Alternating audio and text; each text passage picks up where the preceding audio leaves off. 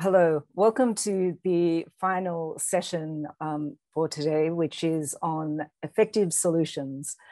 I want to first of all introduce myself. My name is Sangeeta Chandrasekharan, and I'm the Deputy Director of the Melbourne Sustainable Society Institute based at the University of Melbourne. I'd like to begin by acknowledging the lands on which I stand right now, the lands of the Wurundjeri people of the Kulin Nation, and pay my respects to elders past, present, and also to emerging leaders. I'd also like to acknowledge the traditional owners on the lands on which you and our audience, and also our university campuses are situated. These are lands of age-old ceremonies, celebration, initiation, and renewal, also land and waters that have been the subject of Aboriginal stewardship, both cultural, spiritual, economic, for thousands and thousands of years. And Aboriginal people continue to have a very unique role in relation to these lands and waters. So today I would like to introduce this topic of effective solutions. Under the Paris Agreement, we have a recognized need to follow science-based targets in order to reduce greenhouse pollution and also to build low carbon economies. But there's a gap between what countries and companies say they want to do and what they're actually doing. And we need to close that gap. And part of that involves generating and translating knowledge for climate solutions. We see universities as having a critical role to play in developing and supporting these solutions. And here at Melbourne University, we feel uniquely placed to bring together leading experts from across the disciplines, from the sciences and also the humanities, thought leaders from a range of diverse areas. Through collaboration, conversation, dialogues like this, we hope to be able to deepen and quicken knowledge gathering and dissemination. So today we've brought together a panel with a wide range of credentials and expertise and insights to debate and discuss climate solutions in more detail, both the process for generating solutions and also the content of these solutions. We have experts in the area of sustainable business, energy systems, agriculture, green infrastructure, and water security. So we recognize the need to be both realistic about the challenges that lie ahead, but we're also hoping to be optimistic about the capacity for large-scale social, economic, and political transformation towards better climate futures. I should let you know that this session is recorded, so please place your questions in the Q&A function, and we have a team of moderators who will send them through to me, and we'll endeavor to get through as many as we can later in this session. The chat function has also been activated, so you can share your thoughts with other attendees. The chat function is visible to everyone, so please moderate your comments accordingly. If you'd like to live tweet today's session, the hashtag is #UniMelbClimateFutures. And without further ado, I'd like to introduce our speakers. So today, all the speakers are from the University of Melbourne. We have Professor Pierluigi Mancarella, who's the Chair Professor of Electrical Power Systems, Associate Professor Ben Neville, who's the Gourlay Fellow of Ethics in Business, Dr. Natalie Doran-Brown, who's a Research Fellow in the Primary Industries Climate Change Challenge Centre, Dr. Claire Farrell, who's Senior Lecturer in Green Infrastructure and a Research Lead on the Woody Meadows Project, and Dr. Avril Horn, who is the recipient of the prestigious Australian Research Council Discovery Early Career Researcher Award, and works extensively on water. So I wanted to open up with a question about challenges. So I'm going to ask each of the speakers, starting with Pierluigi, what do you think are the biggest challenges from your perspective to achieving solutions for climate resilient landscapes and communities? Thanks, Sangeeta. Just to give you very quickly some background, my area, I'm electrical engineering, modular energy engineering, so I really deal with the techno-economic modeling of energy systems, looking at investment planning, but also aspects of security and reliability. So if I look at this kind of framework, particularly from the engineering perspective, I think that without doubt is that the issue, or at least the contribution we can make at this point, is we try to integrate more engineering with, for example, socioeconomic aspects, which I know there are lots of discussions about it. There are lots of discussions about consumer-centric design and planning and engineering and whatever you want to call it. But then this doesn't really happen. So to me, the very first step is to acknowledge that properly and try to find the right tools to actually integrate more and more engineering with these socioeconomic aspects. And I think this will come up more during discussion. Actually, I'm looking forward to elaborate a little bit more on some of these aspects. Thanks. Thanks very much. We'll go to you, Claire, next. Thanks, Sangeeta. So I work on using plants to make cities more livable. So how we can use them instead of grey infrastructure. So things like green roofs, green walls, the woody meadows that you mentioned. And really, I guess our worlds have kind of shrunk in COVID times, and our neighbourhoods and the cities we live in have become more critical to us. And so in part of dealing with these climate solutions, I think, is focusing on how we build cities to make them more resilient, and also how we can stop all of the issues that we have in cities contributing to greater climate change. So things like stormwater runoff, the urban heat island effect, and losses of biodiversity and stuff like that. Thanks. Avril, as a water researcher, what do you think are the biggest challenges for climate resilience landscapes and communities? Yeah, thanks. So I think traditionally water resource planning and policy has used a really technocratic approach, and we've adopted technical solutions, and that's been very much driven by people like myself with an engineering background. And I think one of the main challenges we face going forward, and perhaps our biggest opportunity now, is that we need partnerships to occur across community and industry and government and First Nations. We're actually coming together and having a dialogue and sharing our different skill sets and perspectives. And one of the initiatives I'm involved in at the moment is a CRC, which is going to really aim at helping make room for these kinds of partnerships and discussions. And I think what's important about that is that we need to, I think, reopen the discussion about what we all value and want out of our systems as we move forward. And part of that is then about acknowledging the role, instead of having this dichotomy between things like agriculture and environment, looking at the role that the ecosystem actually provides in helping our resilient communities and landscapes and all of the ecosystem services that we rely on. Thanks, Avril. Natalie Doran-Brown. Thank you, Sangeeta. So my research is around carbon accounting of farming systems, carbon neutral farming, and the mitigation of greenhouse gas emissions from farm systems. So one of the challenges for agricultural landscapes and communities across Australia is the fact that we're dealing with so many different environments. So we have the rangeland systems up in the north, subtropical areas, the more temperate, intensive agricultural landscapes in the south. And these various environments have different needs when it comes to managing climate and adapting to the climate as well. So on top of that, there's a changing climate, there's greater variability in agricultural commodity prices, and combining all these things together, you end up with a very complex system that needs to be managed in a way that it didn't used to have to be once upon a time. Thanks, Natalie. We will be talking more about the complexity of these systems. Ben Neville. Thanks, Sangeeta. Yes, I'm from the Faculty of Business and Economics. So my work focuses on businesses and business leaders. And in looking at what businesses are doing, there's some really good signs at the moment that leading corporations are now seeming to really authentically get it. And they're starting to stand up and act. Finally, you know, it should have happened decades ago, of course. but there's some really great commitments to transition by leading corporations, and they're starting to use their power to lean on others to also get on board.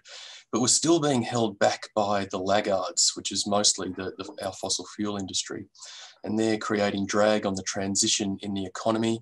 They create drag on the political transition. Australia as a country is creating drag on global efforts, which is, embarrassing. But this drag is created by a number of influences, climate denialism, the influence of the Murdoch media, also the lobbying by the fossil fuel industry on government policy. But a more institutionalised challenge is the dominance of neoliberal economic ideology and ideas about the purpose of the corporation being only to serve shareholders. So these are legally structured into our economic system. Business leaders have a legal duty to look after the best interests of the corporation, which has been interpreted as maximising financial returns to shareholders. So if you can't make a financial case for climate action, then you legally can't take climate action. You have to take the unsustainable option. So there's a legal and ethical justification for taking a narrow short-term focus on profitability. Now, globally, there's some positive movements on corporate purpose. The US Business Roundtable, which is the peak body of US business, they released a new statement on the purpose of the corporation a couple of years ago.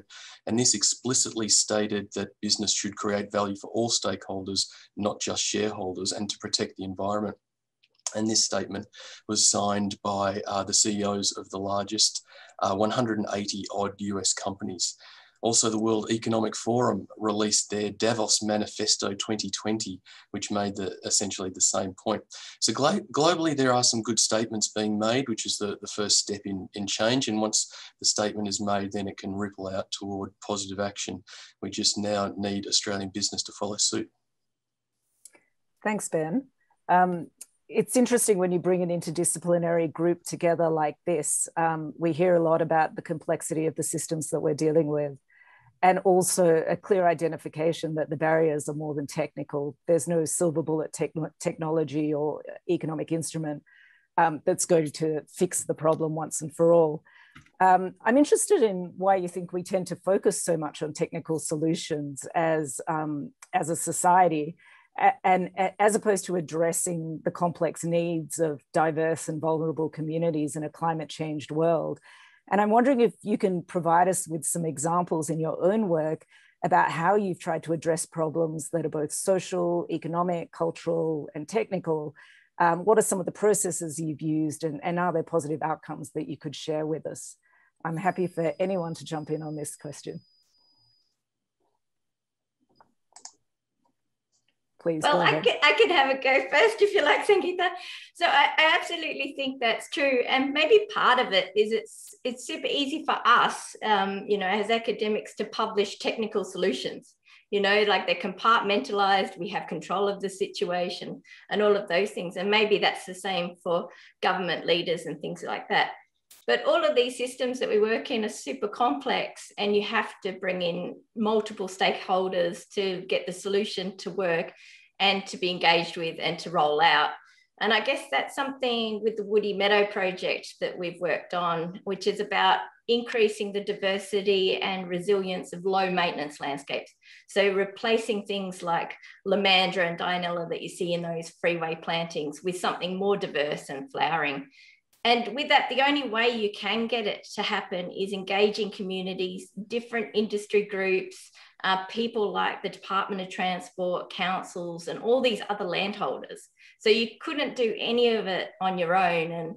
And it's also increasingly important to hear other voices, traditional owners and other people that interact with landscapes and have that legacy of land use and engagement that you discussed in your introduction as well. Thanks, Claire. Avril. I might add to that by just in the way that we think about technical solutions. I think we have a real opportunity to, the sort of traditional model of developing technical solutions is to come up with something and then to kind of look for an application. And I think increasingly there's a role for design-led innovation, which is very much co-designed and embraces diversity of the stakeholders who need the solution. And so we've been increasingly adopting participatory modelling approaches to the way that we develop the technical solutions, where the stakeholders are involved, both in how you conceptualize the problem and identify what needs to happen, but also in all of the modeling steps that actually help you arrive at your technical solution, so that there's more ownership. And it's interesting, in a Goulburn Flow study that we've done recently, using that kind of approach, very early on in the project, when we said to stakeholders, what do you value in the river and what do you want out of the river? A lot of the things that they identified were actually processes that they wanted. So it's not so much that they had a particular outcome that they wanted, but they certainly had certain things that they wanted to have happen in the process of arriving at the decision. They wanted transparency in the scientific solution. They wanted to have a voice in the way that decisions got made. And I think recognising the importance of those process-based objectives and how important that is to people in building legitimacy for the technical solution goes a long way to making them have more impact. Great, thanks, Avril. Going from water perhaps to electricity, Pierluigi, we're working on a microgrid trial in a regional area. What's been your experience of trying to combine the social and the technical in projects on the energy transition? Yeah, I would like, first of all, to defend the technical solutions that actually we've done, and lots of good things for technical solutions the past 200 years. Let's look at electricity.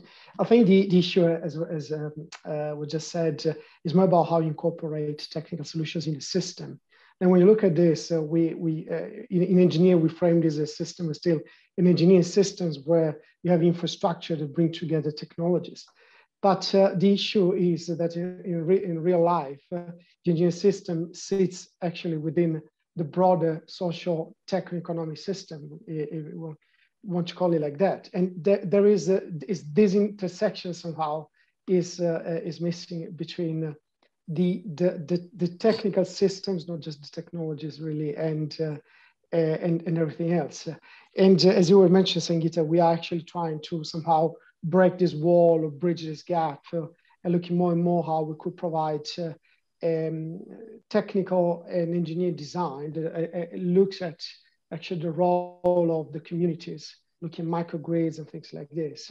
We already know from past experience that actually the engineering solutions you will get will be different.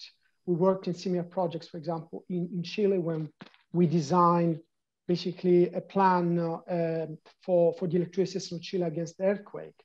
And one of the big questions was, what is the role of communities after an earthquake?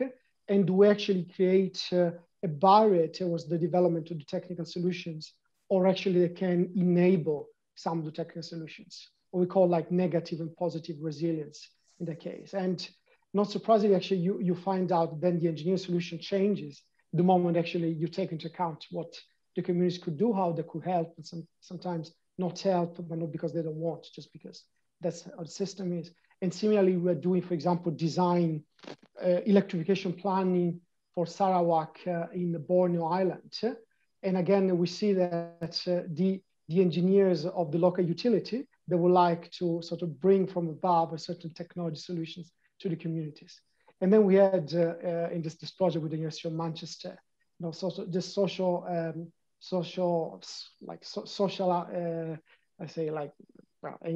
aspects colleagues, sorry, I can't get down the right term, talking to communities. And then you will find out that actually what they want is something completely different.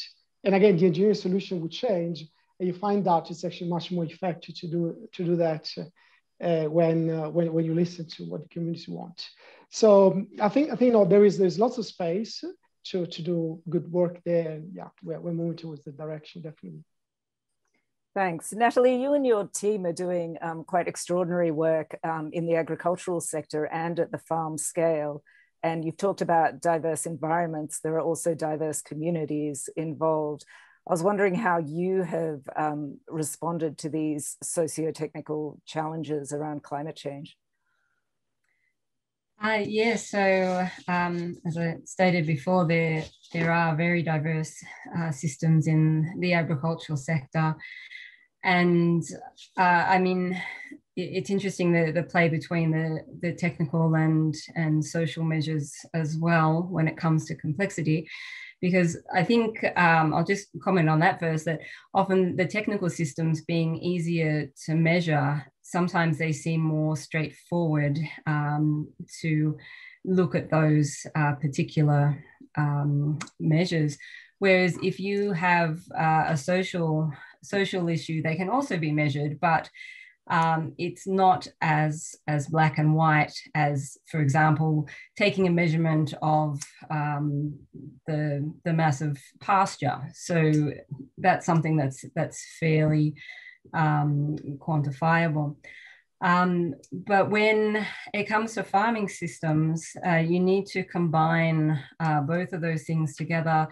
The complexity of the farm system comes from integrating an environmental system in with the social. So there'll be farmers, human resources on the farm there. It's a business activity as well. So the farmer needs to understand something about economics and something about how to measure the various farm systems. And so when that's combined with increased variability, once upon a time, farmers had the flexibility to be able to make mistakes and for it not to severely impact on the farm's production and its economic performance. Whereas the margin for error has shrunk, and you have this situation where there's the increased complexity and reduced margin for error. It makes farming much more difficult. And so therefore farmers need to find ways to insert some risk management into that system, whether that's scaling up, whether it's changing or diversifying the system. All of these are related to managing a farm and managing the complexity that is within the farm system today. But our farmers in Australia especially are reliant on the environments here. We have a lot of dryland farming. And so the traditional way of farming would have followed a lot of the seasonal patterns, but these seasonal patterns are changing now. And so the growing season might be a lot shorter. The growing season might have once only been in winter and spring, but now it's also in summer. You might not have pastures that grow in summer though. And so all these decisions are increasing the complexity of having to manage a farm system. Are there some opportunities in that, Natalie? For example, doing some risk management through climate solutions like carbon farming? Absolutely. Farmers, even though the climate change effects are relatively new, farmers are used to managing variability in forms of drought and floods on the farming system. So they have a bit of a head start there. And then with the various climate policies that have come through, there's opportunity to implement some carbon offset schemes and to potentially either sell the carbon offsets or include the carbon offsets into the farm system to produce a product that is carbon neutral or produced under low emissions environments. Thanks. We've been talking about complex systems, Ben, and there possibly isn't a more complex system than today's financial system. Finance has an incredibly important role to play in the transformations that we need to see. I was wondering whether you could talk more about the role of finance and how that can flow through to businesses adapting their business models and perhaps acting more ethically, as you suggested in the opening remarks. Okay. So yeah, the finance industry, I think, is has really come on board in the last few years, and I think it's a recognition that money does make the world go round, and so the finance sector has a role in stopping the world spinning in one direction and making it spin in another. There has been a focus on the opportunity side of new investments rather than sort of stopping investing in the current ways that the climate may have been maybe being damaged now. However, there's a couple of sort of elements to this. So one of the core contributions to getting the finance industry on board this is the task force on climate-related financial disclosures. So this was set up by the Financial Stability Board. This is a global level board, and so with the TCFD, so investors need to, or firms need to understand their climate risks, and they need to show, to demonstrate these risks and show transparency to their shareholders so that shareholders can make better decisions. That's kind of the idea behind it. However, this relies on shareholders then to be the arbiters of whether these firms are making sufficient change in the right direction, and shareholders, of course, will be still making their decisions through a lens of financial returns now and in the short term. The TCFD also asks firms to do a scenario analysis at different temperature levels. So many firms are sort of going through this process. My own sense has been that these tend to be overly optimistic. There is a sense of some level of business as usual still being possible at sort of 3 degrees Celsius temperature changes. Even the Bank of England, which has been one of the most progressive around the world on this this issue, Mark Carney, who was the head of the Bank of England a while ago, has been arguably the leader in the finance sector. So even the Bank of England, when they've just recently been suggesting firms do a scenario analysis, and this is to try and get a sense of the risk that there is in the economy.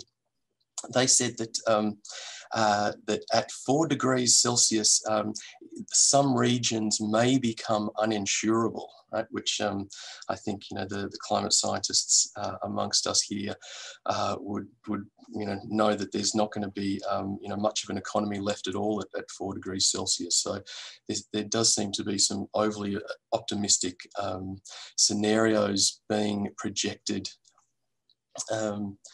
But also with the finance industry in Australia, it's been very much driven by the regulators. So ASIC and APRA, who regulate the finance industry, and this has been very much stimulated by the original work by Noel Hutley.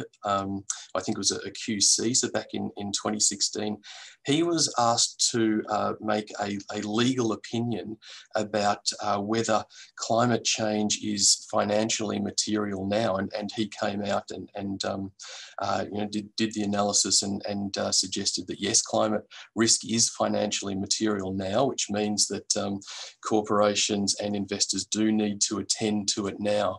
And so that's had a really big influence on the finance industry. And one of the better I think outcomes of this, we have the Australian Sustainable Finance Initiative, which is a group of the big banks and a number of other leading financial institutions.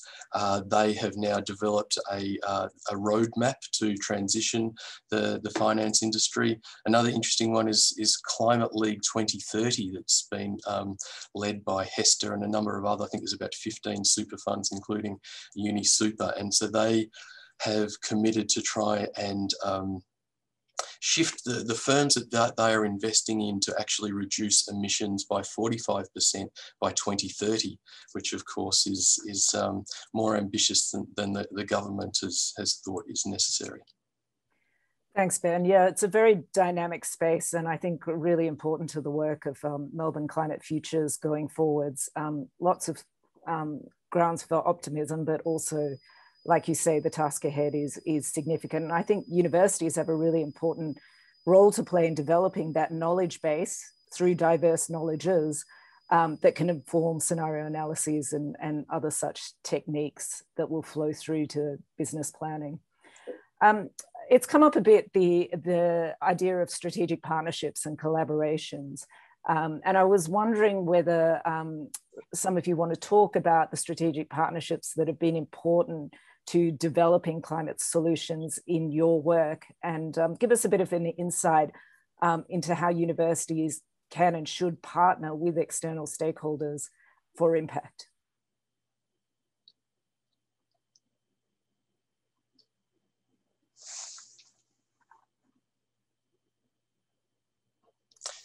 I might start then, Sangeetha. So I might just mention about a project that Natalie and I actually are involved in with a few others, which is seeking to scale up regenerative agriculture to respond to environmental challenges in the farming sector. And we thank Missy for some seed funding to get that up and running. And so we are partnering with the Central Victorian Regenerative Farming Association, and they are in turn partnering with a number of other organisations, including Paraway, which is Australia's second largest corporate farmer.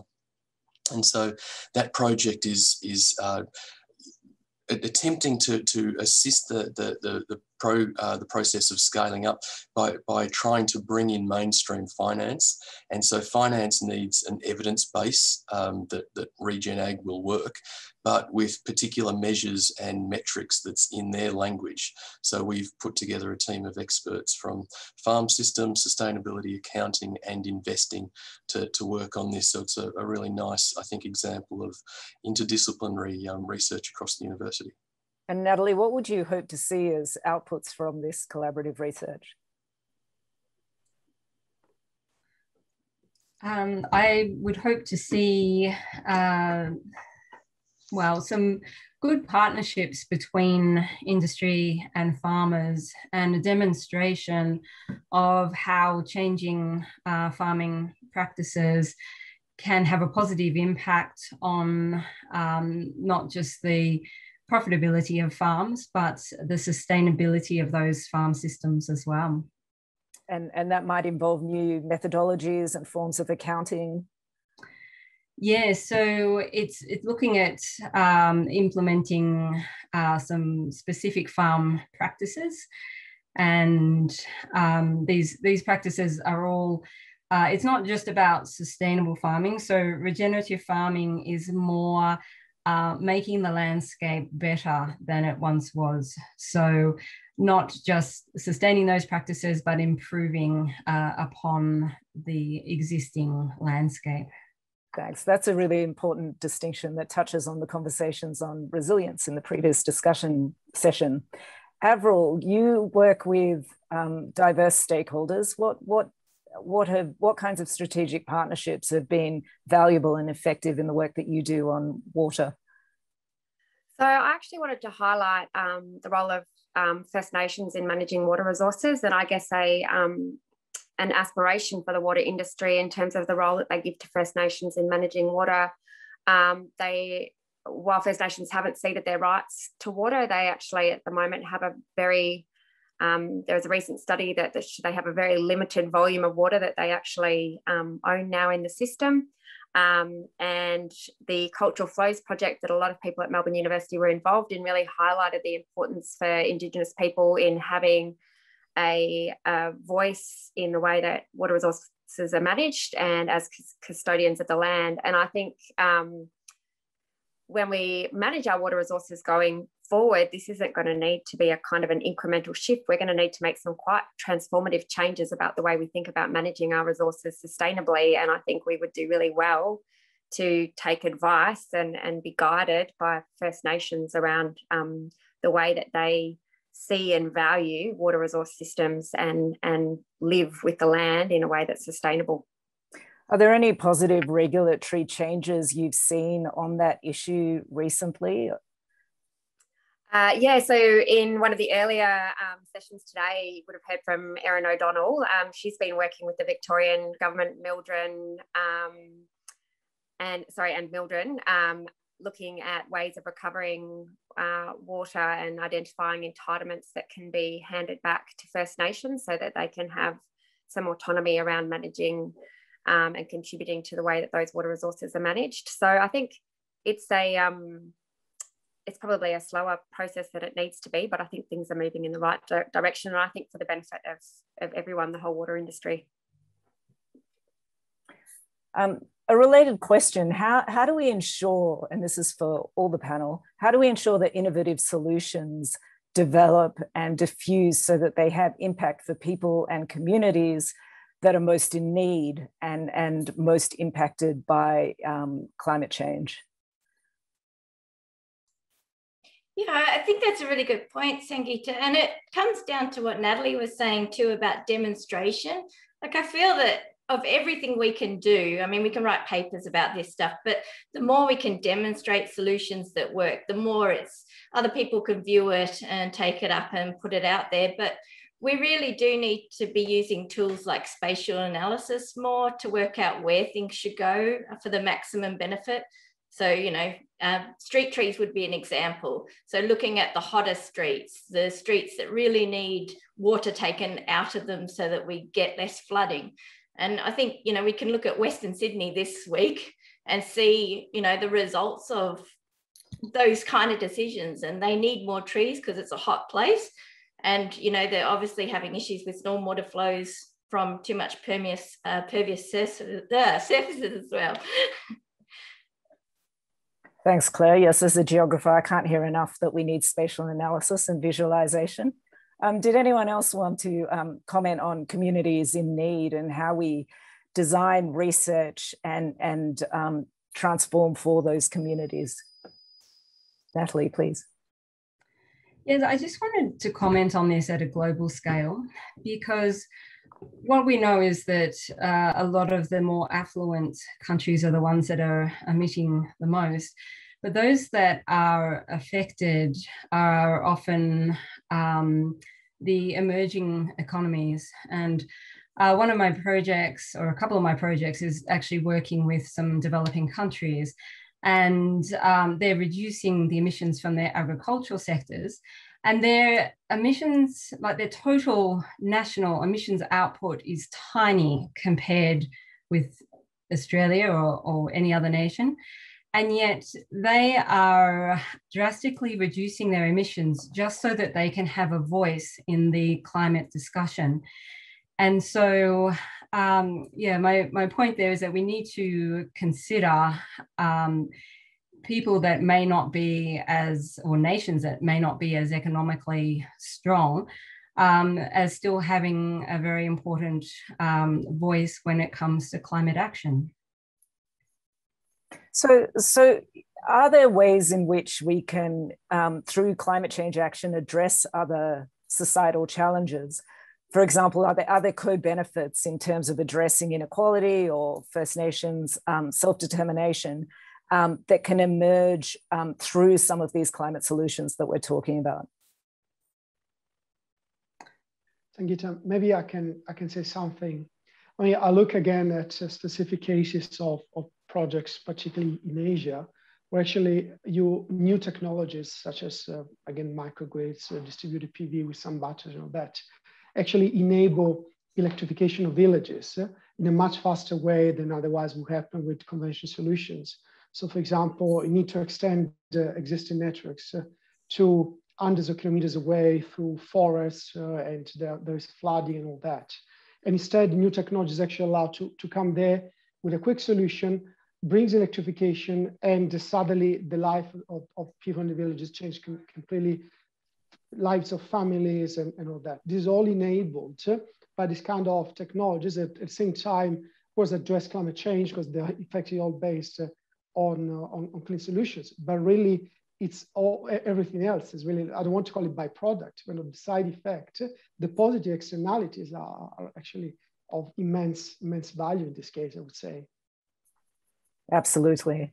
Does anyone else want to comment on that?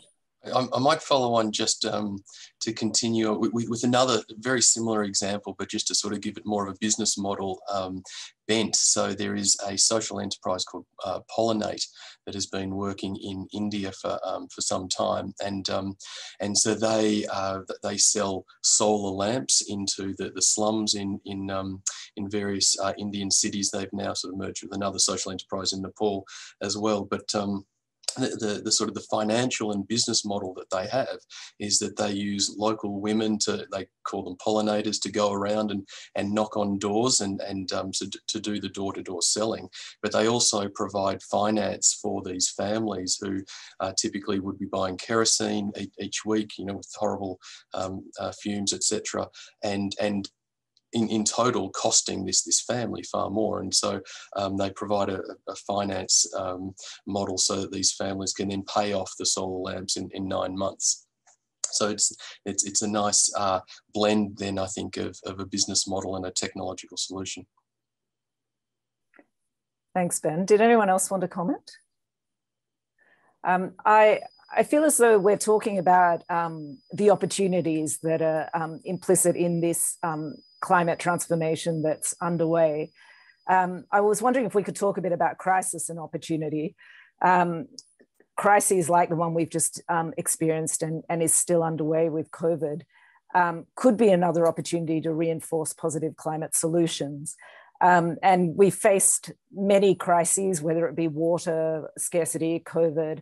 I was wondering, based on your own research, whether you can share what you've learned from other crisis responses that might be relevant for climate solutions. Thanks, Natalie.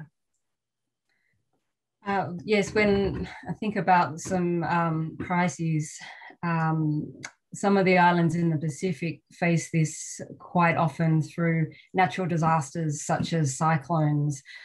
And while the immediate impact can be quite devastating, in the aftermath, there are opportunities in rebuilding to introduce some more climate adaptations that will then help the communities and the farming systems to be more resilient in the future.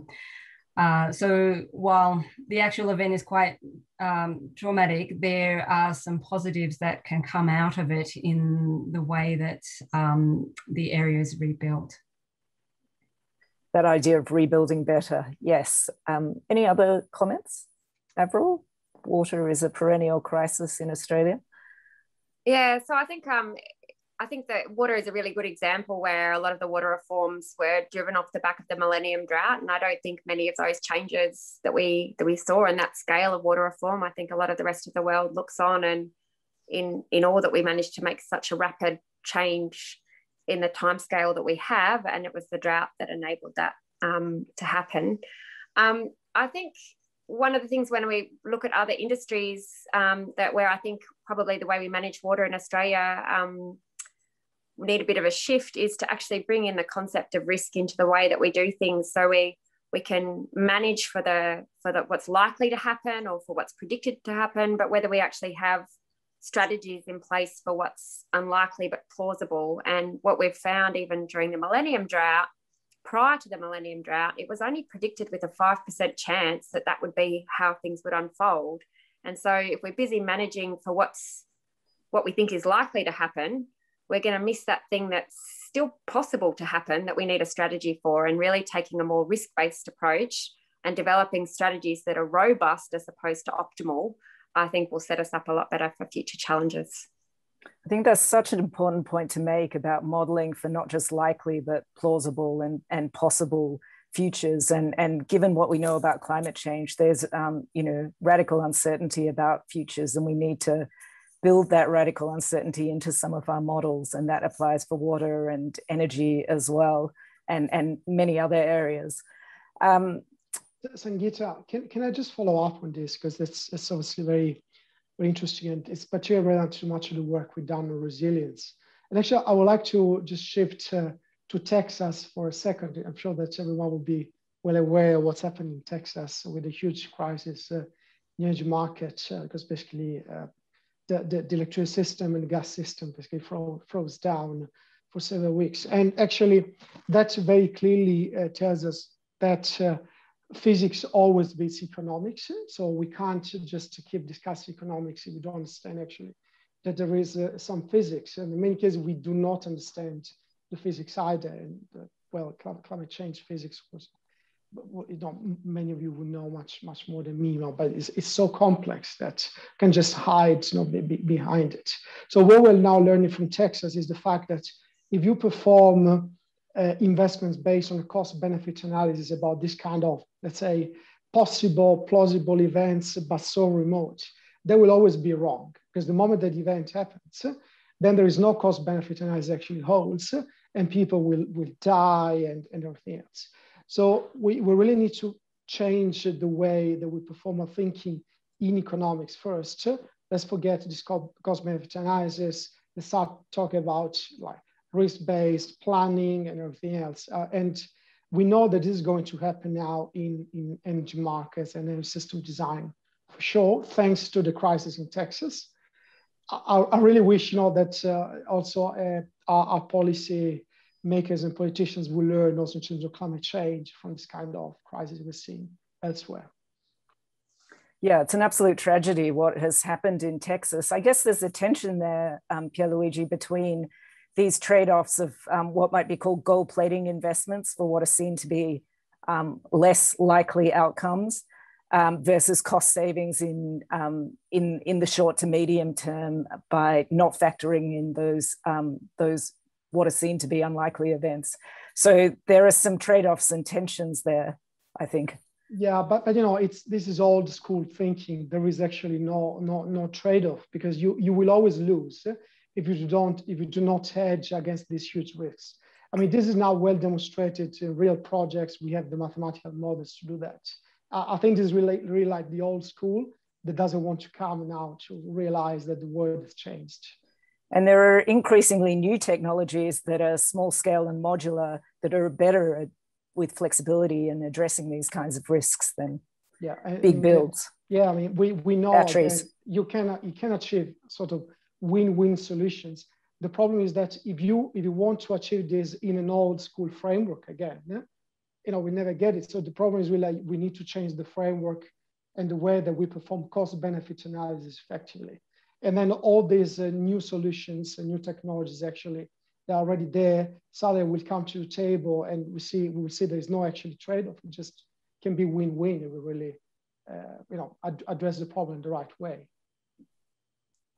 Thanks. Claire, I wanted to ask a question about nature-based solutions. We have twin crises of biodiversity and climate change that are both related but also distinct. I was wondering, reflecting on your work, how you grapple with both of these challenges in a very applied way. Yeah, I think it's a nice one actually in the space that I work, because you work with plants and they're all different and they have different properties and they have different benefits. So by working out which thing you're targeting at any point in time, so whether it's a shade tree or whether it's habitat values and things like that, you can select the right plant to do the right job in any place. And of course, all of this scales up. So at a city scale, it's about having connectivity, so having places that organisms can move between, and also having diversity, so you build resilience as well as giving more habitat values as well. But I just wanted to say something to the previous point too, that actually the COVID crisis has been really good to highlight the role of nature-based solutions in cities. Like we're seeing our graduates getting jobs that didn't exist a year ago, because councils are realizing how important urban foresters and people that can plan good green spaces are. So that's exciting. And I think that people working in this sphere have never been busier, and governments are seeing it as a place to invest money to build jobs and build economies as well. So there's a silver lining there, if you like. There are so many opportunities with land care, caring for country, in terms of job creation and economic benefits. Avril, you probably have some comments from a water perspective about all the work that needs to be done to keep our rivers healthy. And you're right, COVID creates a kind of impetus and opportunity to do this, and we need to see more of that. Yeah, I think one of the things that I think is increasingly being recognised by a number of different governments in the way that they model managing water resources. And we're seeing this with the MDBA now in having local regional offices and realising how important local community is in actually playing a role in managing those ecosystems and environments and bringing them along in that journey. And to do that, really, a lot of it hinges on relationships and people spending time with each other and learning. And I think the model that people are moving to is actually having a lot of those offices kind of divulged around the rural community to allow that place-based activity to happen.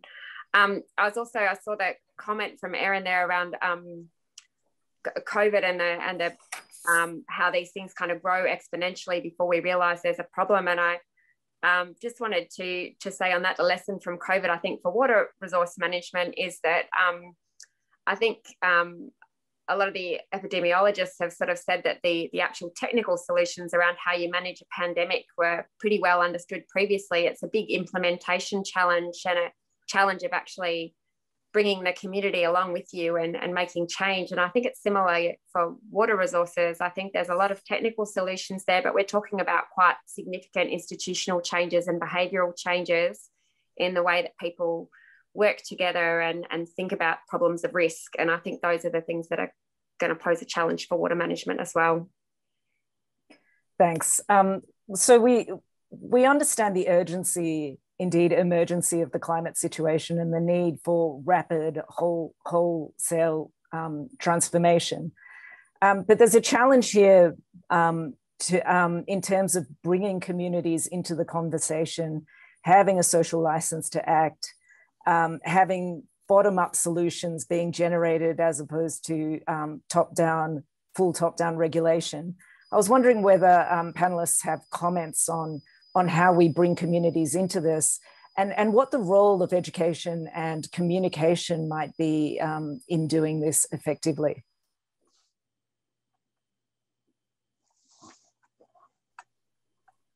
I'll just make a comment to start with. I think one of the really big things about bringing the community along is to shift the thinking so that it's not just about building a social license, which is, I think, a lot where we think about participation. That's the kind of reason I think people go into it, but shifting the thinking to actually realise that by doing that and having that diversity of opinions involved, we're likely to actually have a better outcome and solution because we're actually got more heads at the table and we're learning from the local experience and knowledge. So it's actually the advantage of doing it is much bigger than the legitimacy. It's actually better solutions and outcomes as well.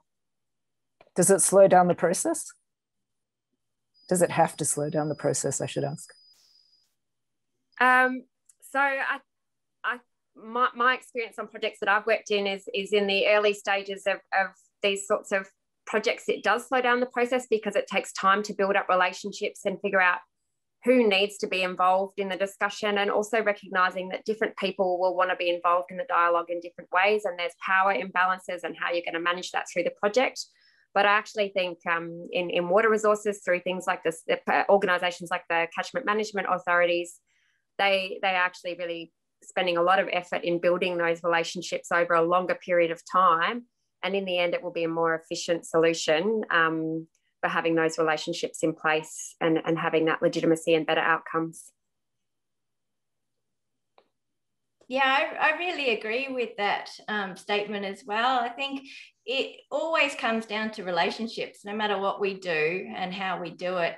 And I guess it's fostering those relationships in the timeline of your career and your work, and being able to draw on different people when things come up that you need a particular expertise. So in that way, the more you do, the less it slows it down. But it definitely at the start, it is a big process.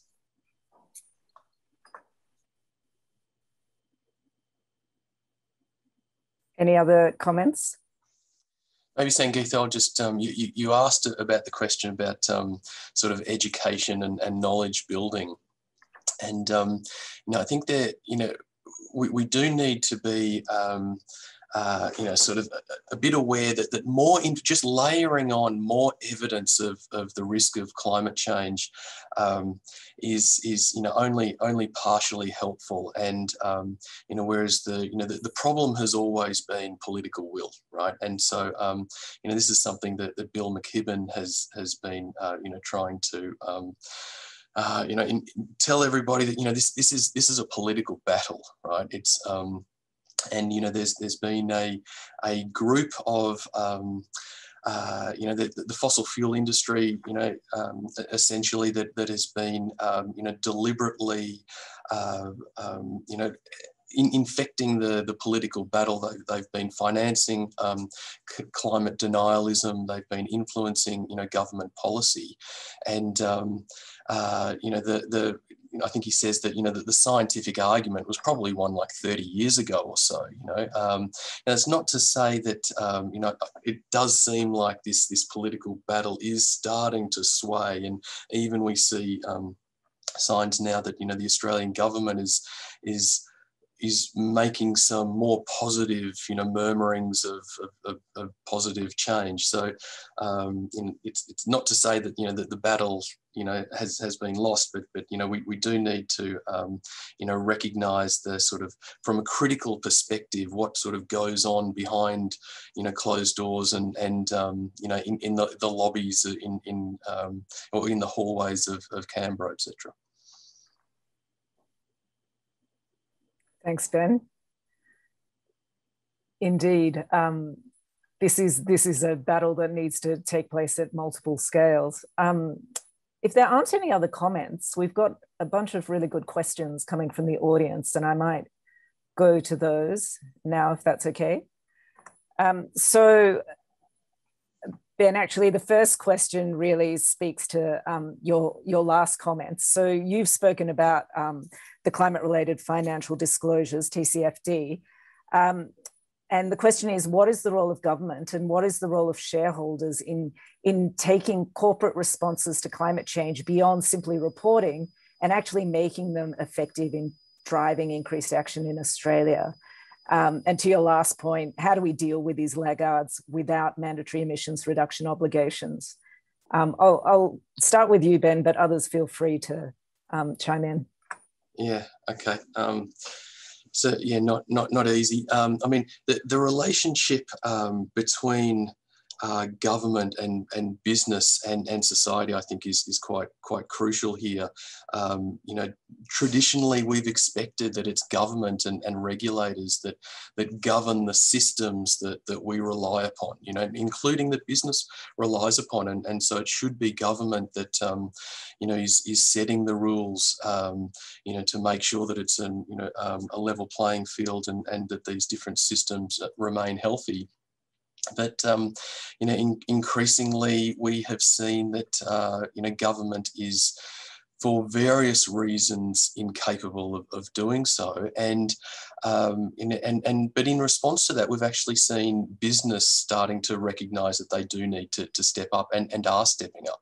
And I think including you know, in the US during the Trump administration, you know, there were US businesses stepping up. You know, the US Business Roundtable statement I mentioned is an example of that, and you know, I mentioned the Climate League 2030, you know, having this 45% target when the Australian government only has a 26 to 28% target, is a very interesting one, where, you know, businesses stepping up to help govern these systems that they rely on, you know, when government has been insufficient. But yeah, ultimately, you know, it does, you know, the sort of the share market system that we rely on ends up having, you know, shareholders being kind of the arbiters of what goes on. So, you know, we are relying on, you know, leaders like you know, the Hester, the superannuation firm, you know, their CEO, Debbie Blakey, who's having to put her, you know, her head up and, you know, to be potentially shot down. You know, if you remember the way that ANU, when they made, they announced that they were going to divest from you know, some of their investments probably 5 or 6 years ago, and they were just bashed for weeks. You know, so it does require significant courage. But then, of course, there's a democratic gap here. Then we're kind of relying on businesses as well to govern these systems, and you know, the you know, business leaders, you know, they're not expert in these areas, and they certainly you know, haven't been elected to govern the system. So it's a very interesting sort of stage of you know, political development, but it kind of is what it is. And you know, Robin Eckersley said, you know, we need all hands on deck, you know, and that's, I think, kind of what's happening. And you know, next is we'll be throwing the kitchen sink at it, and you know, so that's the state of play, I think. Pierluigi, you're seeing energy companies making decisions to close coal plants for various reasons in advance of timeframes that our national government is supportive of, for example. Do you think that business can lead the energy transition without having these mandatory regulatory requirements? Yeah, I think this will be inevitable, Sangeeta. I think the businesses in general are understanding that the world has actually changed. And if you look back, actually we realize that the companies that start investing earlier on renewable energy technologies, I have, for example, in mind, Enel in Italy, that is like one of the main providers now, particularly in South America, also in Australia and elsewhere. You know, if you look at their profits now, they are huge compared to other companies. And then you see that there is, on a global scale, a huge shift between investment profits on companies like sort of traditional companies towards actually the new companies. So I think it's just inevitable, and we still need regulation and policy to enable sort of right solutions, right architecture. But overall, I don't think that there would be a coming back. It's just like the direction is there, and well, it's good that it's there. I guess it differs from sector to sector. Natalie and Avril, we've seen some quite dire warnings about the impact of climate change on water security, particularly for the Murray-Darling Basin. Knowing all of that, are you seeing the kind of transformations amongst irrigators and farmers that respond to this, or do you think that still more needs to be done in terms of these mandatory signals from government? We're definitely seeing changes in the agriculture sector, particularly if you take farms like dairy industries that rely on irrigation. And you can see it even in the metrics and also the way that the farms are run. So, you know, once upon a time when water allocations weren't so scarce, dairy farmers would irrigate their pastures a lot more. Now they need to think, how can I get the most growth from each millimetre of water that I either receive or purchase through irrigation? And additionally, so on the metric side, we used to look at how much pasture would grow or crop would grow, say tonnes per hectare. Now in those areas, it's tonnes per hectare per 100 millimetres of rainfall or irrigation water. And so there's a real focus on how to make the most of what's becoming a limited resource. And there's competition as well from other industries. So those types of farms that might be more profitable, have deeper pockets, like some of the horticultural industries, they can afford to outcompete other industries when it comes to purchasing water. So we're seeing that in the management practices of farms, and also in changes to land use across those irrigation districts. Avril, did you want to add anything? I was just going to add that I think it's interesting with water resource policy, there's a strange disconnect between the way water resources are managed and agricultural policy. They're dealt with quite separately. And I think in many ways, the agricultural community has been much better at responding and at adapting and building in systems, whereas the way that we model water resources more broadly, and the recent Productivity Commission report has highlighted this, the need to actually start incorporating climate change into the way we make decisions in a more systematic way. And linking that back to how the agricultural demands are going to change across the basin, I think will be a pretty important step. Thanks. Yeah, there are many areas where we need, in sustainability, where we need much more integrated governance across portfolios. Ben, I'm just going to pick you up on the comment that governments are not moving fast enough. Let's just say some governments are and some aren't. And we've seen examples of really strong action at the subnational scale in Australia, at the national and subnational scale overseas. So the next question is for Claire, Avril, and others. The question begins, some cities and councils are leading the way in reducing emissions, but planners are also allowing development in areas exposed to climate risks. Claire, you mentioned the floods that we're seeing in Sydney and New South Wales today, which is turning all our attention to these risks. What do you think are the most important changes we should be making to improve planning, to adapt to climate change, and also to ensure effective water resource management? Yeah, okay. So I'll say my comments as not a planner, so I might say something a bit ignorant, but I guess from my perspective looking in, it seems to me that planning is a bit siloed within local government and even state government. So it can become an issue that the communications between different levels of the organisations that are actually trying to build climate resilient cities don't necessarily impact on the planners in those operations as well. And so that can arise to issues. And I think it's also how we train the different disciplines. You know, that's probably getting better that now that people do a more generalized degree, they don't specialize straight away. So they're getting exposed to a lot more broader knowledge before they become their professional occupation.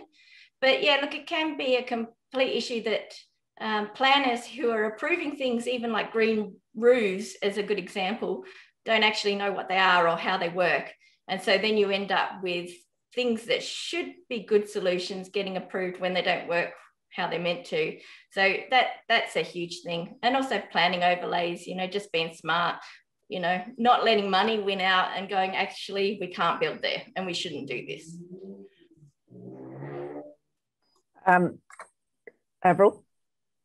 So I think there's two aspects I'd sort of talk about. One is around the discussion we need to have about what we actually want out of our systems. And I think as a system, as things are changing in the future, uncertainty is actually going back to what it is that people want. And quite often we know, so in terms of water security, we might know we want 95% reliability, but we don't have a discussion about what people don't want.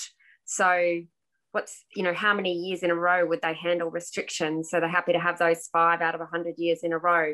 And actually the discussion about what we're trying to avoid doesn't come into the conversation. And I think with what we're seeing play out in New South Wales at the moment with dam operation really highlights that, where we actually manage our storages for a dual purpose. We manage them for water supply. So that's Sydney's water supply. So we don't want to be drawing down the storage and then, you know, because then that means that everybody goes into water restrictions, but we don't want to have the storage too high because it also manages flood risks. And there's this dual set of values that we're trying to manage for. And we actually need a bit more of an open dialogue about what the risks for those two things are and how we weigh those two values and trade-offs against each other. And I guess the other thing I'd say is that I think we actually need to bring concepts of uncertainty and risk into our decision-making dialogue a lot more and be a lot more open about what our uncertainties are. There's actually quite a lot of science around decision-making under uncertainty. And I think that can filter in a lot more to the way that we talk to the community and the way that we actually make our decisions in a structured way in the face of uncertainty.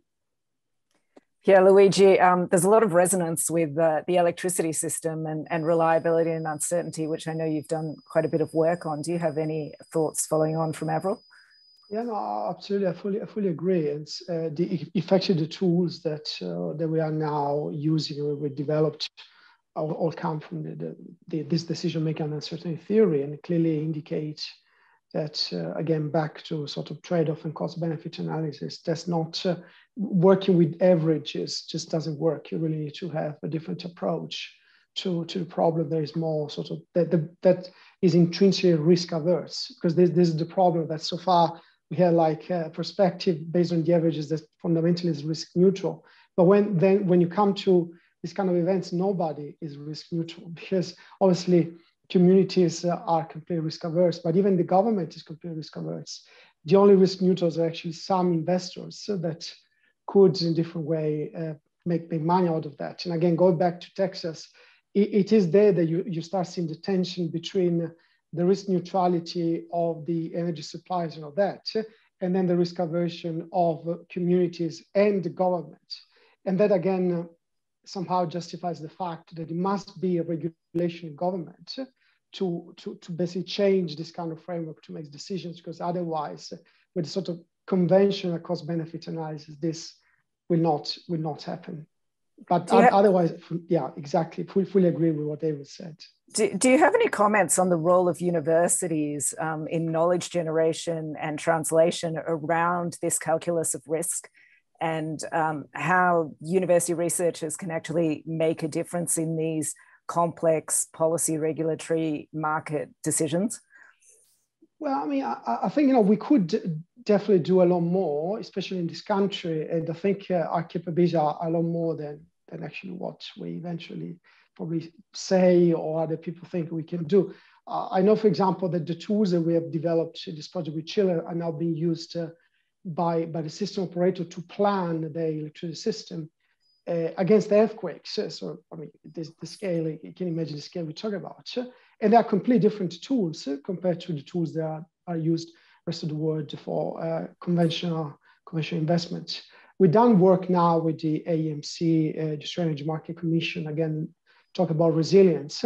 And some of these discussions are somehow are understood.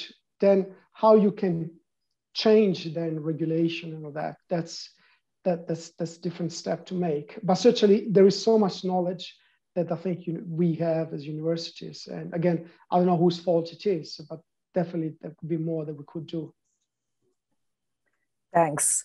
The next question is for Natalie, but others feel free to join in. What research, policy and partnerships are needed to achieve widespread plantings in agricultural landscapes and regenerative agriculture? Is there anywhere in Australia or globally seeing a step change in these practices and adopting effective policies that are reducing emissions and increasing agricultural productivity and broader environmental outcomes? And I'll go to Natalie first, and then we might come back to Clara on this. Yeah, that's a great question. So agriculture has become a part of many nations' national determined contributions, which is how much they decide they're going to reduce national emissions by. However, very few nations have actually defined how agriculture is going to reduce their emissions. So there's not a lot of policy in place that mandates planting trees. However, there's initial research, there's a lot of investigation, because agroforestry and silvopasture are two very promising options in terms of offsetting greenhouse gas emissions, because they offer a lot of co-benefits for farmers. So if it's a livestock farm, you get shade and shelter for the animals. On cropping farms, you can get increased pollination by native insects and other benefits as well. So it's probably a difficult thing to bring in just solely through policy, but the mitigation options we find in agriculture, the ones that are the most successful are the ones that have co-benefits against them. So other than reducing or offsetting emissions. And so planting trees on farms has huge potential. And some of the studies that I've done, one farm, Jigsaw Farms in Victoria, they offset their emissions of an intensive sheep and beef property by 50%. Tallaheny, which is a sheep farm in New South Wales. They sequester so much carbon that it's 11 times more than they produce from the livestock. And so there are very real possibilities for trees to have a place in the climate debate when it comes to agriculture and landscapes in general. So Natalie, do you see these changes unfolding at an incremental pace, or are we, can there be these kind of transformative step changes that the questionnaire is hinting at? I think there can be transformative step changes with the right amount of information available. So we're getting a lot of inquiries from farmers on how to how to calculate the carbon that is sequestered in both trees and soils. And so before those changes can be made, and this is another role of universities, is in providing the information that farmers need to feel confident in changing the way their farm is set out. So I think with the right information, that transformative change could occur. Thanks. Claire, did you want to add anything? Yeah, I guess from a city's perspective, it is something that's happening with very progressive local governments. So the City of Melbourne, for example, they've now got a tool that you use when you want to build a development, green factor tool, and in there you calculate how much greenery you're going to incorporate in your building site. So whether it's green roofs, walls, parks, trees, all of those things. And, you get greater points if you have more of those things in your development. So with more of those tools, and when they're linked to incentives and reductions in rates and those kind of things, you can get step change. But I suppose it may end up being driven from the bottom up with consumers. So we can see now that no one wants an inner city apartment with no access to open space. And no real benefits for their lifestyle. So apartments that incorporate sort of park type developments will be more popular, and so therefore you'll end up with more of them. But yeah, like there's always a driver to these things in different cities. In the Northern Hemisphere, most of it's around flooding in their cities. Our stormwater works a little differently in places like Melbourne. So that's not so much governing how we incorporate trees, but it's going to end up being around livability and having shade and, being able to have your kids walk under trees to school and things like that. That's the stuff that's going to drive change. Sure. And also that housing is affordable in a city like Melbourne, particularly significant. Absolutely. Many people don't have choices about green space. No. Thanks very much for responding to those questions. In the interest of time, I'm just going to close with a final question for all of you, and I'll invite you all to respond to this. If you had to pick one key action for building climate resilient communities and landscapes in 2021, so this year, what would that be? And I'm happy to take examples from Australia or internationally. What would be your one key action? And I might begin with Ben.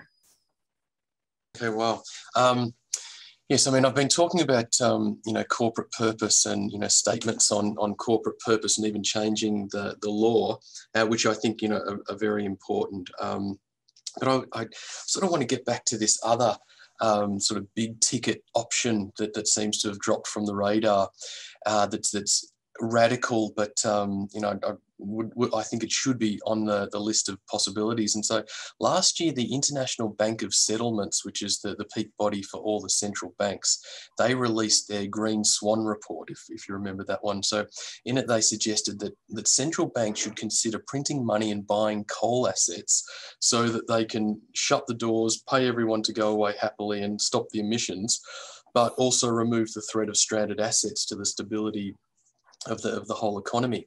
So, this is quite radical, and there is moral hazard. But I think, you know, if we're getting to the stage where we are needing to throw the kitchen sink, you know, I think that you know, these types of options will be better than, you know, seeding the atmosphere or any other sorts of geoengineering. Great contribution, thanks, Ben. I will go to Claire now. Yeah, so mine would really be about increasing and improving green space. So putting trees where they don't exist currently, and then improving the space we already have. And by doing that, there's so many things that you can address and just make people healthier as well. So it's climate change resilience and mitigation and adaptation, but it's also making better communities as well. Biodiversity, better health outcomes, Absolutely. Equity. Sounds great. Thanks, Claire. Natalie. Mine follows on quite well from what Claire said, in that I think biodiversity on farm systems is very important as well. And it has the ability to reduce risk on farms and create greater resilience. So if there are more species of pasture, for example, they have different rooting depth, they create a better soil carbon profile in the soil. And it's also associated with greater biodiversity overall and a more resilient farm system. Thanks, Natalie. Over to you, Avril. So I'm going to keep with the same theme. I think in water resources, we've created this dichotomy between economic and environmental outcomes. And I think we need to bring those two things back together and realise the role that our ecosystem plays in sustaining all of the other values that we have for our rivers. Thanks. And last but not least, Pierluigi. I think that my message would be for communities that although counterintuitive, that if they really want to make contribution to sustainability and resilience, especially they're equipped with low carbon technology like PV and batteries, don't go off grid. I mean, that is actually selfish behavior. Just stay connected and share your resources, share your flexibility with the rest of the system. It's like, again, it goes completely against what everyone else says. But if you look at the real numbers, now do the engineering on that, actually, it is better to stay connected. It's more, it's less selfish. You make more money and you contribute in a different way to sustainability and resilience. Of course, you need to design properly. But I think there is lots of work in there to understand the right trade-offs. But yeah, just stay connected and share your resources with the others. Thanks, Pierluigi. The grid is indeed a public good and a tool for redistribution in an inequitable world. So thanks for those closing comments. I want to say thanks to all of the panelists today. We've covered a vast array of issues and themes, from complex systems, environmental, social, community involvement and participation, risk, uncertainty, co-design, and touched on issues of equity and fairness as well. It's been a really interesting and I think very productive and generative discussion on solutions and the processes embedded in those solutions. I also want to thank the audience for engaging. There's been a great amount of activity in the chat as well as Q&A. So thank you all for participating, but do not go away. I'm now going to hand over to Program Director, Professor Jackie Peel, who'll do a roundup of today's events, and she'll do this in discussion with some really talented student ambassadors, the Wattle student ambassadors. Just before I go, to remind you that Melbourne Climate Futures is a new initiative for the university. This session, as with others, will be uploaded in the days to come. I'd encourage you to keep a lookout at the Melbourne University YouTube channel and website. And of course, have a look at that Pursuit piece that I think has been mentioned at pursuit.unimelb.edu.au. So that's it from me, and I'll hand over to Jackie now. Thanks again for joining us. Thanks very much, Sangeeta. And what a wonderful panel session that was. Welcome also to our audience, or welcome back. And as Sangeetha said, if you've been following us all day, you will have seen me popping up at the start. But for those I haven't talked to yet in the day, my name's Jackie Peel. I'm a professor at the law school and also the director of Melbourne Climate Futures. And this is our final session of the final session, and a chance to reflect on all we've heard across the day. It's been a really rich intellectual discussion with so many different perspectives. I know in COVID, where we're not allowed to have smorgasbords or buffets anymore in terms of eating food and sharing food, but in terms of the intellectual side of things, I think we've had a rich smorgasbord on offer. Here to help me reflect on the day today and what we've heard are some of our fantastic student ambassadors. And I'll just ask them to turn their cameras on now and turn on their audio. Joining me, I have 3 of our Wattle Fellowship ambassadors. And I might tell you a little bit about that because, like the Melbourne Climate Futures program, this is a super new initiative. So the Wattle Fellowship is a leadership development opportunity for students with a passion and interest in sustainability. And over the course of the year, if you are selected for this fellowship, you receive access to training through workshops, retreats and masterclasses, and also funding to implement a community action project. And just a plug, applications are open for students until April 30. With the inaugural cohort of fellows commencing in June 2021. But I'm delighted to have 3 of our current student ambassadors with us today. And if you don't mind just waving at the camera as I mention you guys. So first we have Harriet Deans, who is an early childhood teacher and researcher. She's based at the University of Melbourne's Early Learning Research and Demonstration Centre. She's got a really rich background that's included a Bachelor of Environments, Master of Education, and she's also worked on an ecosystem curriculum for preschool children. Next up, we've got Tim Shu. Tim's, if you don't mind waving us at there, is the Marketing and Communications Manager currently at the Yarra Energy Foundation. And in 2018, he established the ICLEI Young Writers Network, which is now their climate communications program to support climate change and sustainability communications for youth and students. He has a Bachelor of Environments and also a Master of Environment. And last but not least, Kimberly is what's called an agronomist at Elders, and she might tell us a little bit more about what an agronomist does. She works in regional Victoria on sustainable agriculture and crop production, and she has a Bachelor of Science at the University of Melbourne and a Master of Agricultural Sciences. So these students have all been listening in today to all of the different sessions. And I thought we might just start by reflecting on each of those sessions and what kind of takeaways you took from them. So our first session of today was about driving the change, where we're hearing from a range of experts about in 2021 what some of the key priorities for action might be. So I think, Harriet, you might have been listening in on that session. What was a key takeaway for you from that first session of the day?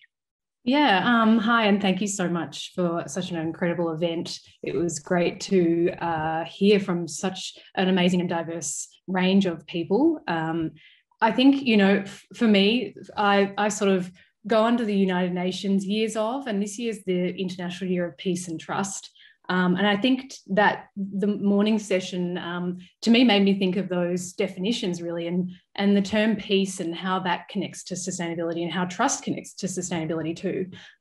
So peace describes, you know, a state of friendliness, feeling free from disturbance, having balance, having silence, and trust describes, you know, honesty and justice and strength, and being confident in what the expectation is. And so I think those terms to me really do connect to the struggles and also the learnings from climate change, and have, I think, made me reflect on the disconnect that there is in so many areas. And this, idea, it's a big idea, the climate futures. And I think emphasising the big in that is really important, because, it is a future a topic, and it really does start, I suppose, with the human element. A lot of the conversations that were being had really did talk, about humans' impact and their attitudes and human knowledge and understanding, and how that does impact relationships with the natural world and all that the natural world really does provide as well. And so that starts with education, really. And so, ensuring that young people are provided with opportunities to get outdoors. There was a lot of conversation about how important relationship is with the natural world. And obviously in the urban space, that's really hard. And, Kathy Oak talked about, cities and how, we should be optimistic about what cities do provide. They do provide lots of different spaces. We have the Birrarung, we have gardens, beautiful gardens that, from this last session talked about, roof gardens and balconies and all of that too. And so I think that time in nature is really, really important for people to develop, empathy and to maintain that optimism. I think that, it needs to be a sense of optimism when talking about all of this as well. So but every young person needs guidance, and that's where this whole discussion comes in. And it's about having role models and people around them and positive experiences, as well as knowing the facts and being aware of all of the issues. So we really can't underestimate the power of all of this work and how it does come together, really. Thanks, Harriet. That's a really good summary of some of the wonderful themes we heard. And I really liked John Barnett's quote where he talked about what we can learn from other communities that are really living with the climate future, for example, in the Pacific, and the need for courage, honesty and leadership. You mentioned that we've also spoken a lot today with a sort of future focus, a look at effective solutions. And I think, Tim, you were sitting in on that last session where we were talking about some of the different solutions that have gone across from agriculture through to energy systems and even the finance sector. Just wondering what you took away as a kind of key message or something that really caught your interest in that session. Sure, thanks, Jackie. So I think it's good that we're focusing on solutions, and it's good that we look at examples of what works and what might be able to be translated or scaled. But I think it's also really important to remember how we define problems, and that we don't forget that like the processes of co-creation and participatory planning and all these sorts of things, those are just as important, if not more important sometimes, because how you define that problem collectively, or whether that's top down or bottom up, can, I think, shape what comes out the other end as a solution. So I think, that was something which I was reflecting on. I really liked the comments about relationships. So I think, so last year I was tutoring for a subject called interdisciplinarity in the environment. And a lot of the focus for that subject was on the personal and interpersonal relations in research projects, but also in solutions projects in practice as well. Often it's those people connecting, how they connect, how they relate, that can have an enormous impact on the success of a project, whether or not a project even gets started. So I think that was a really, really good comment. And the third thing that was, I like Ben Neville's comment about what happens in the hallways of Canberra. So I think another area which a lot of people maybe tend to overlook is those informal spaces. So again, it sort of leads on from the interpersonal kind of perspective, but if we can't discount those informal spaces because we know that they're actually really important, but I don't think there's been a way to bring them into our decision-making frameworks or understand how to co-create problems and define problems together, but also including informal aspects of the community or people in power. So, yeah. That's great, Tim. I think we did hear a lot today, ideas around collaboration, around conversation. around making sure that we co-design, that we have participatory structures for understanding and framing the problem, and also framing the solutions. And I really took that away as a strong theme of today too. Kimberly, just turning to you, maybe you want to tell us a little bit more about the work that you do as an agronomist. But the session that you were listening in on, I think that was the one that was the building resilience. And what sorts of takeaways you had from that session? Yeah, no worries. Thanks, Jacqueline. So my role as an agronomist involves supporting growers in building the best crop productively and sustainably. And when I was tuning into this session in resilience, and I was racking my brain throughout the day, like how can I incorporate that into ag and into my growers, I was just thinking that it's probably inherent in the profession, and that farmers are at the mercy of factors that are outside of their control, like weather, like droughts and floods. And I think as an agronomist, part of our role is to, there's the day-to-day and season by season kind of issues that we have to look after in terms of like your weeds, your insects and your pests, and making sure the inputs we kind of add to the crops are sustainable and we have integrated pest management. But I think, promoting innovation like AgTech to measure metrics like benchmarking for soil carbon and kind of proving sustainability practices and measuring their successes is a big part of building resilience in the grand scheme of things within the agricultural sector. Yeah, that's great. I think you're all working in areas where already you're applying the learning and research that you're doing, and working quite collaboratively with different stakeholders.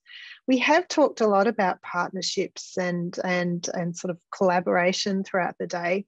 I'm wondering about your thoughts on this issue of how research best plays with or talks to the outside world, engaging on real world problems. So any thoughts that you either gain from the day or the things that you're seeing in your own work around how we best do that kind of connect the dots between what the knowledge we're producing, the research we're doing, and then how it operates in the real world?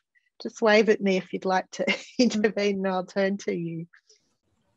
I can go first if you'd like. Thanks, Kimberly. No worries. So in agriculture, as an agronomist, there are key bodies that kind of support the extension of research. So say in Broadacre, there's the GRDC, and there's in horticulture, there's Hort Innovation. So what they do is there's research happening through universities, say, and the results of this research we try to apply straight away on farm. And because they could be new research, or they could be, we do a lot of trials at work, and we work with these extension officers through these bodies like GRDC to kind of disseminate the information available. And Harriet, did you want to add into that at all about the sort of ways you connect research with external stakeholders or real needs in the community? Yeah, I think, I was looking at the sustainability survey that was produced by the University of Melbourne before this, event that happened. And one of the key areas there was, what are the barriers and how can you overcome the barriers to be more sustainable? And so I think, events like this one that we've just attended, and also, new programs that are coming out, like the Global Leaders in Sustainability, the Wattle Fellowship, those can be a really interesting way to see how you can promote sustainability, and at such a sort of grassroots level, and at the students level too, and how that can then connect with industry. I'd hope to see that those programs are promoted by, the faculties and institutes within university and then outside of the university, and have that participatory, engagement with students and industry as well, because there's a lot of evidence to show that practical, learning has so much to offer. And so, that's where research comes in. It is a very practical, type of education really.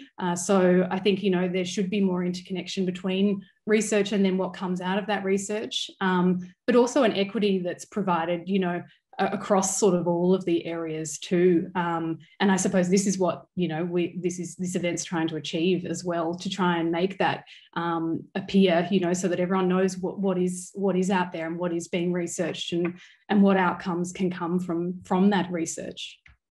Yeah, that's definitely been the aim of today, to sort of elicit the breadth and depth of the research that's going on, so we can connect up better with the needs in the community. Tim, you're already working effectively in a business, as I understand it. Did you want to tell us a little bit about what the Yarra Energy Foundation does, and this question of how you, in your own sort of career, connect up knowledge and research with real needs in the community? Yeah, sure. So just briefly, so I work for a small not-for-profit, which is called the Yarra Energy Foundation. And we're based in Richmond, and we are kind of like an independent subsidiary of the city of Yarra in a way. And our mission is basically to bring emissions down from energy, primarily electricity and gas, to zero as soon as possible, and preferably before 2030.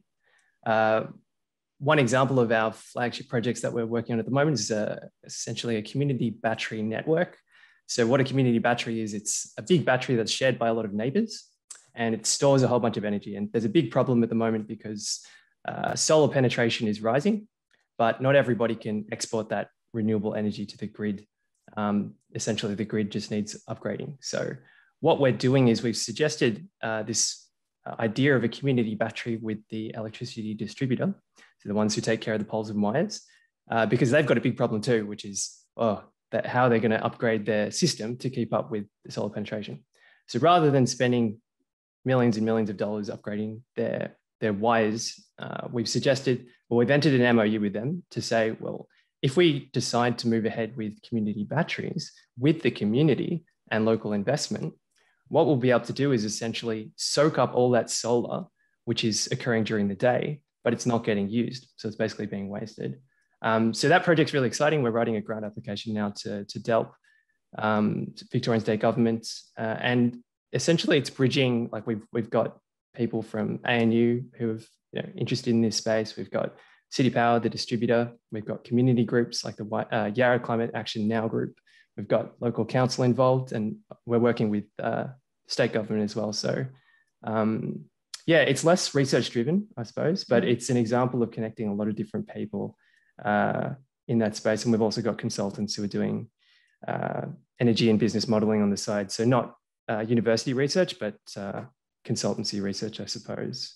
But yeah, I think just picking up on Harriet's point, the avenue or the opportunity for students. So if there are any students listening, I think don't underestimate the value of your ideas. I think there's an incredible opportunity to get your thoughts and your ideas, and all those hours that you spend writing essays.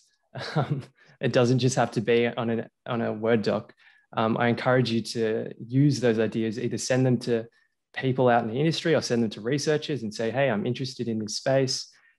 Can we apply it somehow? And that creates new space to spark ideas and connections.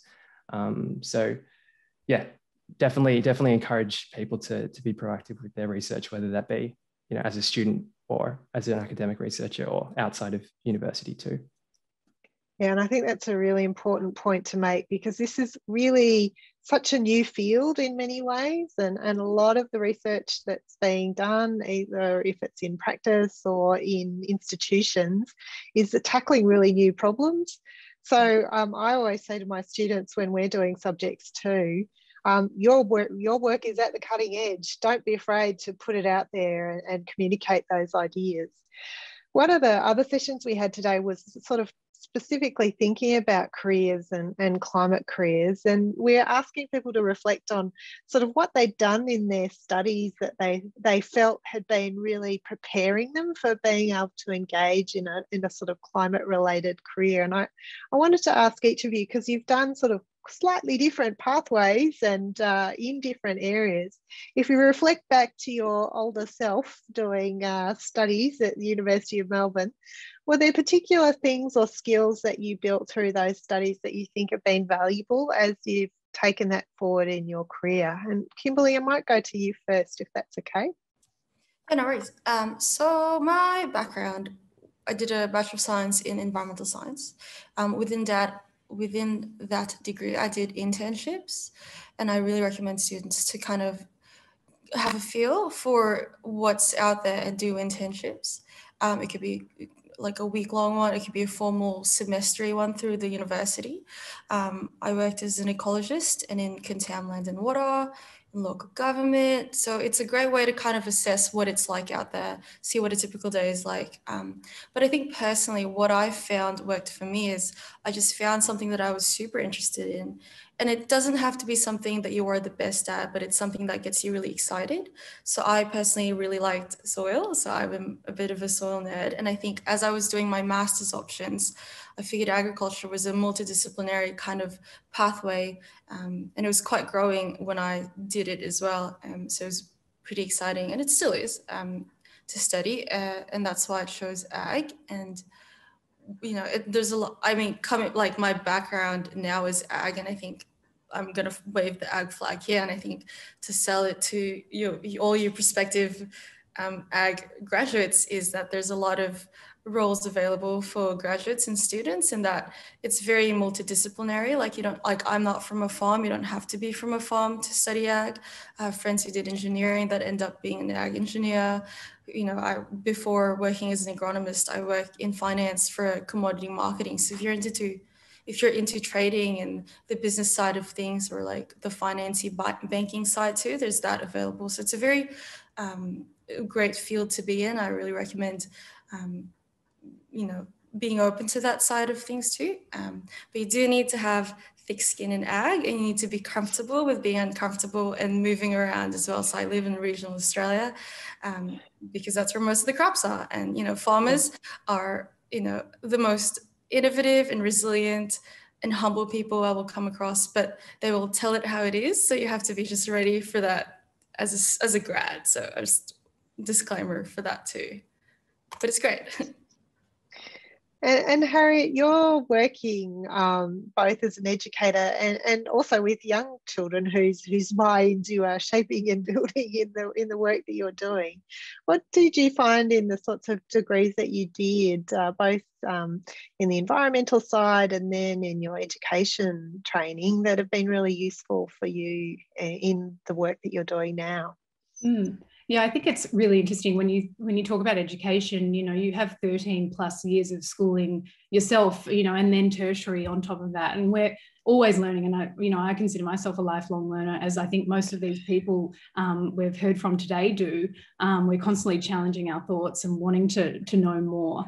I think the most important thing, for a young person growing up, though, is that connected thread. And I think for myself, I was lucky to have a connected thread of some sort of, environmental studies throughout, each of those transitions I made in my education. It starts sort of at the home, but it also is an underlying sort of innate passion, I think, as well, that comes with people. But some schools don't have the resources to teach, sustainability or outdoor ed or any of the sort of studies you want to do. And some teachers aren't passionate. So you sort of luck of the draw as to how you're going to be shaped and how your future is going to go. But I think in terms of my first degree, which was urban planning, which was the Bachelor of Environments, that really taught me a lot about trying new things. I'd sort of didn't really realize I was going to go into that field. And then, that really challenged me to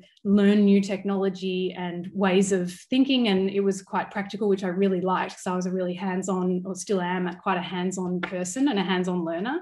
And so that was really great. And I think, teamwork is such a important part of learning. And you know, in terms of climate futures, teamwork and working together and collaborating, those are key skills. You've got to be able to listen to others' ideas. You've got to be able to take their knowledge on board. You've got to be able to build on their knowledge as well. And you've got to really be creative about that too. You can't go into it, you know, any conversation about climate or sustainability or the environment with a closed mind, because the world is constantly changing, and so are humans, and the way that we adapt and the way that the environment's adapting too. So, you know, it's, yeah, those sort of creativity and having optimism as well, and being a sort of, you know, can-do person. I think you've got to have, you know, an open mind to a lot of the learning that you want to take forward, and the growth that you can make. And you're going to make mistakes, and everyone does, and you learn from those mistakes too.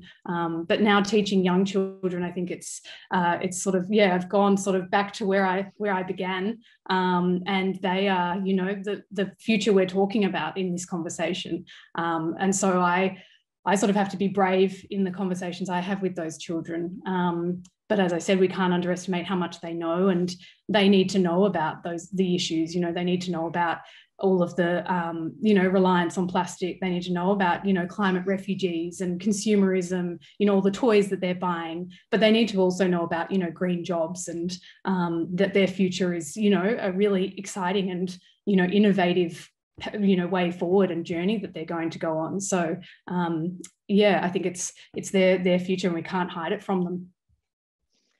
Thanks, Harriet. I'm just reflecting on my own kids who keep telling me that they're being taught about a growth mindset, which I think means that when you fail at something, you try again, and you're open to new experiences and seeing those as an opportunity for learning. So I think that really is an important part of building resilience as we face a climate change future. Tim, one of the questions that came up a lot in the careers panel that we had in the middle of the day was kind of, if you're currently a student, or you're doing your PhD, or you're doing a master's, how do you make that leap into climate careers? So, I mean, are there particular things that came across your path or that sparked your interest that helped you make that connection? Because people really are interested in how you follow or get on these pathways in the first place. Yeah, really good questions. I guess I'll just reflect on a couple of my own experiences, and maybe that will be helpful. I just want to, reiterate as well, I think what Kim and Harriet have said about challenging yourself is important. And yeah, also just recognizing your own capacity and taking care of yourself as you do embark on those challenges is important too, because we're not all in the same position to be able to go out and take risks and such. But so the first job I got as a science communicator in the horticulture industry. So this was during my bachelor. I was playing piano for this organization in horticulture, and I go to their conferences and entertain them. And what happened was, you know, I built some relationships, and they somehow thought that if I could play piano, I could, you know, communicate hort research or something. But that for me was an opening. I was following things that I enjoyed. I was building on relationships that I already had. I was taking myself out of my comfort zone. It's pretty terrifying to play music in front of people. And that led to an opportunity. And, you know, that's not a formula per se, but I think the lesson that I learned was follow your values, put yourself out there when you can, and build positive and meaningful relationships with people. You never know what sort of opportunities might come from that. The second story I want to share is how I got my job working as a communications officer for a not-for-profit called ICLEI Oceania. So they support local councils and a global network of cities taking climate action. So after my work in Denmark, I was working for the local council there. I found out about this organization, realized they had an office in Melbourne. And I basically just did a bit of research, and I wrote a letter, a little bit of handwritten stuff on there too. And I physically went down to their office, and I couldn't get into the building. I didn't have a security pass. So I sort of loitered around, you know, not too suspiciously at the front of the building, and then snuck in when some people left, found the right sort of letterbox, and dropped my little letter in there to the director or this regional director or whoever it was. So yeah, can recommend. That got me at least a discussion. And then through some volunteering, after that, I managed to get a position with them, which allowed me to get the role that I'm in today. So, put yourself out there, really go for the ones that align with your values if you can, because, it's uncomfortable to recognize sometimes, but it can be very competitive. It can be a little bit brutal sometimes, but you can compete in your own field sometimes if you create those opportunities rather than maybe just going through like a jobs portal necessarily. So yeah, just a couple of stories which maybe might help some people rethink how they're approaching things. Those are fantastic lessons, and I'm taking away 3, which is follow your passion, follow your heart, put your hand up for opportunities, and also build meaningful relationships as ways to take forward some of those opportunities. And I think they're really good lessons for all of us, whether we're starting our career or getting on a little bit further in that process. We're nearly coming to the end of this session. I've really enjoyed having a chat with you all, but I just wanted to reflect as a final thing on the fact that when we are talking about climate futures, it's our present generation of young people and our future generations that are really bearing some of the major impacts and changes that we're expecting to see with the climate. And I know that weighs on many young people, and I imagine it's something you might have grappled with yourself. It's certainly something I grapple with as I talk with my own young children. But I'm interested to think about, as we sort of look to the future, what gives you hope and optimism in this area? So what keeps you passionate and following your heart in this area to keep working, that you'd like to share as a final thought for today about the importance of maintaining the faith in moving forward on our sustainable climate future? So Kimberly, I might go to you first, and then we'll go through the other panellists. Yeah, no worries. So I guess I thrive on my little wins with growers. So when a grower successfully produces a better crop with less inputs, that's a win for me, because their success is my success. And I think that's what drives me to like wake up and go to work and what have you. And I think, it's a very exciting field to be in, and sustainability in agriculture is a growing facet of the industry. And you've got lots of players getting interest in that field too, like investments, and yeah, it's all very exciting. But I think my personal win is when farmers do well, then I'm very happy about it. And when we do it sustainably, that's like an extra plus. Great answer. Tim, have you got final reflections on that question?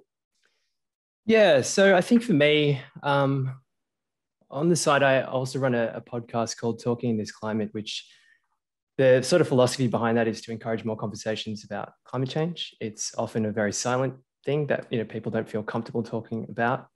So for me, what gives me that energy is seeing people talking about things that previously they may have felt really uncomfortable talking about, and embracing some of that discomfort, whether that be online on Facebook or in person, or comments that we get from our podcast, things like that. So it demonstrates, sort of like Kim just said, those smaller wins where change doesn't necessarily happen at a massive scale, like instantaneously. Like these sort of small wins and can give you hope, because it shows that change is possible. So yeah, that's the one for me, I think.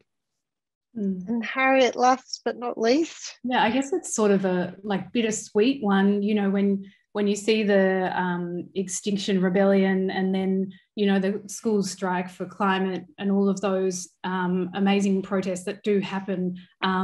It's sort of a sad moment in a way to see that that's what, people have to do to get the message across. But it's also a very powerful and moving thing to see within the media, and to actually, make appearance on the media and to spread the awareness in that way, I think is sharing the voice of this, generation and generations to come. So, it's sort of a sad, hope, but it's also saying that, people are standing up for what is, the future and what should happen, and trying to make that change, and to ruffle a few feathers within, the politics and the economics behind it all. Yeah, I absolutely applaud young people standing up, all people standing up to say we need action on climate change. And I think we've heard so many times today that this is an all hands on deck challenge and everybody has a role to play. And just thinking about your little wins analogy, Kimberly, we also had a quote in the careers session where we were talking about being the domino, not having to be the complete solution to every problem, but focusing on your small area, and that might have flow-on effects for many other areas that you don't anticipate. So we're coming to the end of the session, to the end of the day, and I just want to thank our wonderful Wattle ambassadors, and you can find out more about the program. I think that Kimberly or others may have posted some information in the chat about where you can find more information. This discussion today has been recorded, and all of the recordings from the various sessions will be available on the University of Melbourne YouTube website momentarily perhaps, but definitely have a look for them tomorrow. And you can find more information about Melbourne Climate Futures as we move forward with new events and new programs and new collaborations at research.unimelb.edu.au. But thank you again to all of our speakers. Thank you again to our audience. It's been a wonderful day, and I hope you've really enjoyed the content and the discussions. That's a wrap from us. Thank you very much, everyone. Thank you. See you later. Thanks, everyone. Thanks. Thank you. Bye. Thanks.